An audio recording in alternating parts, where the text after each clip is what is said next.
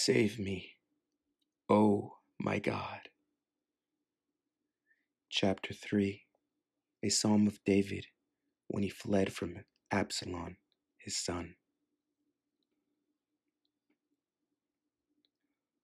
O Lord, how many are my foes? Many are rising against me.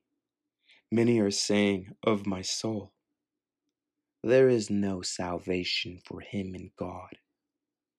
Selah.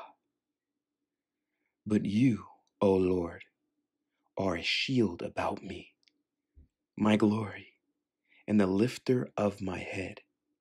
I cried aloud to the Lord, and he answered me from his holy hill. Selah.